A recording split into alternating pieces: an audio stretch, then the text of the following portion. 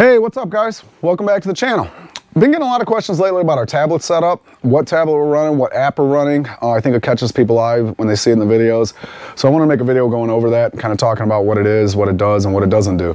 The app we're running is called the AGAMA Car Launcher. It's AGAMA. It's available on the Play Store. Unfortunately, it's not available for iOS, so for you guys running iPads, it's not going to be an option for you. But we're running Android tablets and it works well for us. So again, AGAMA Car Launcher, AGAMA. So let's take a look at the app. Let's see what it does. Let's see how I use it functionality wise, and I don't know, maybe it'll help you. So here's our tablet. I got the CanAm logo in the middle, and this is kind of the setup. So if you look closely, you got a Wi-Fi signal up here. It's going to tell you when you're connected to Wi-Fi. You got a little satellite picture that's telling you currently how many satellites it is connected to. The more it's connected to, the more accurate your information is going to be. I do also have the date up top and some weather information up in the top right hand side. From there, if you pay attention, you basically got 3 buttons on each side. Those buttons you can customize to set up or say whatever you want. You could change the icons, you could pick from a bunch of different preloaded stuff. Basically, what those buttons are doing, you're linking each button to an app that's on the tablet. So if you pay attention, on the left side, I got music, GPS, rock lights. On the right side, I have cameras, torque. Torque's only there temporarily because I use that in the bus when we go on trips. And then you have apps. Apps is just a quick way to access all the stuff that's on the tablet. But you can link it to whatever you want. If you use Spotify, you download playlists from Spotify, you can link your music button to Spotify. You know, for GPS, if you use, you know, I use Lifetime Trail Maps. If you, whatever you use, honestly, there's hundreds of options out there, and it seems like everyone kind of likes their own little thing. But whatever you use, you can link it to it. Rock lights, I have that set up right now to where you just hit the button, you can control those. That's kind of self-explanatory. Cameras, on the front and the rear of the machine, I have 12-volt Wi-Fi cameras. So basically what that means is you supply it with power and the camera broadcasts its own Wi-Fi signal. So the camera broadcasts the Wi-Fi signal, you connect to Wi-Fi on the tablet, and then you got your feed. So if you pull that up, that's actually the front bumper on my Honda Talon right now, staring at my son's dirt bike. You hit the other button, it'll switch to the rear. To me, this is one of my favorite things about it. A lot of times you just did some super gnarly hill climb, you don't really know what's on the other side, and you got to jump out and look. With this, I could just pull up my camera, see it right away, and it helps me anticipate, you know, how I'm going to take that. Backup camera's obvious. You can't see crap backing up in these things, and sometimes it's nice just to be able to see what you're going to hit, or not hit, or try not to hit. Rock lights. Show you that real quick. You know what, let's show GPS. So for GPS, I use Lifetime Trail Maps. You click that button, it automatically opens up your app, and you're ready to go. You can also do a split screen on these Samsung tablets where you can keep your GPS on one side and then your music or whatever on the other side, however you want to set it up. I think that's the thing that I like most about the Androids, is that you can kind of customize it. iPads definitely have their place. The reason that I didn't go with an iPad, to be honest with you, is to get your GPS functionality out of the iPads, you have to buy a cellular version of the iPad.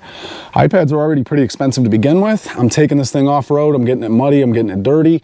To add the added cost of a cellular option, it's not worth it. Now, it is important to note that even though you have to have the cellular tablet, you are not required to have a cellular plan. And the reason for that is the cellular tablets on the iPads have that GPS chip. The Wi-Fi only models do not. On the Samsungs, they all come with the GPS chip. So even when you're outside, even when you get no cell signal, you can't connect to your phone, you got no Wi-Fi, you're out in the mountains, whatever, it's going to be linking to these satellites. So you're getting your GPS, it's always going to be accurate. I actually started off with an iPad mini and I lost it, and when I went to replace it, I just couldn't justify the cost. Happy I did. Honestly, I'm happy with the Android. Works fine. So I'm going to show you a couple things on the Talon, because a lot of these things I don't have on the CanAm yet.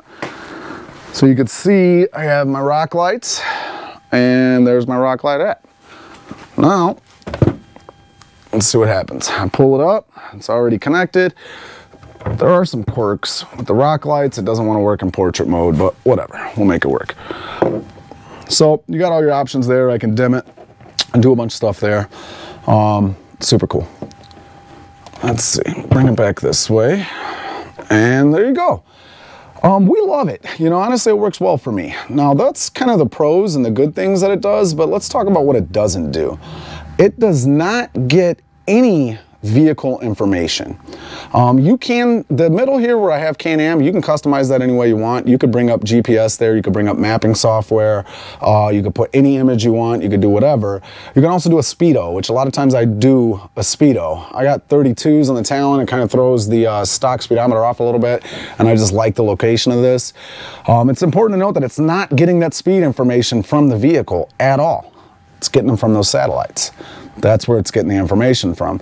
There's no vehicle information that's going to be on here. Everything that it does, every way that it connects is going to be through Bluetooth or Wi-Fi.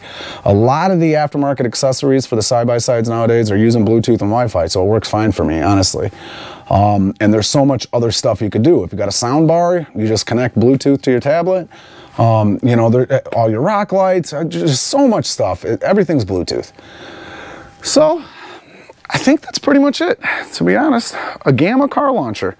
If you guys got any questions, please feel free to let me know. I'd be happy to help you out. I find it super useful. It's really cool for the off-road world. I love the ability to be able to customize it and really set it up however I want. And honestly, the more I mess with it, the more I like it. It's just super, super useful. Highly recommend it. I really feel like you can't go wrong. That's it, guys. Thanks for watching. I would like to take a minute to thank all of our new subscribers. It is really cool to kind of see the channel grow. Really hoping to see, or really excited to see what it could possibly become. So if you guys did or have recently subscribed, I definitely appreciate it. And if you guys are enjoying the content, you like CanAms, you want to see what we're going to do with ours, think about subscribing because we're still going to do lots. This thing is still pretty much new. And I keep saying that because we haven't had time to ride. This is actually start of spring break. We were supposed to go on a trip and we had to cancel. But we got a trip coming next month to Hatfield and McCoy in West Virginia, which is our absolute favorite place to ride. So the wife's super excited. We finally get to break this thing in and actually have some fun with it. We got it all set up for her. I got the lower doors, the roof, the windshield, all that good stuff. Tablet mount, obviously. Still have yet to do a radio for this thing. Try to stick with the basics to begin with, but we'll get there. The Talon, we just got it back from far off-road. Got our new custom cage on there, which I think turned out sick. We got the roof up here. Still need to send that off to powder. We're gonna go black with the roof. But yeah, that's it. Super excited for riding season. Let's get it. Thanks for watching, guys. Till next time.